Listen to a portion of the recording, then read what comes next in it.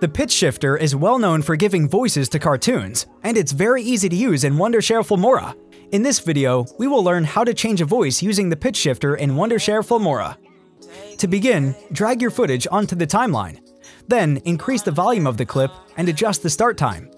Next, listen to the audio and split the clip according to the dialogue of each person. It's important to split the clip before applying any pitch effects to the audio. Once you've split the clip, select the first part. Go to the audio section, where you'll find a pitch slider. Moving the slider to a negative value will create a deep, demon-like voice. Let's try it out. Conversely, increasing the slider to a positive value will give the voice a cartoonish quality. Let's check it out. The ideal pitch positions for changing the voice are -4 for a deep voice and +4 for a cartoonish voice.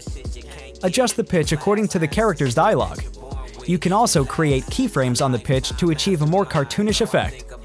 Now let's render it and listen to what Pitch Shifter has done to our video audio.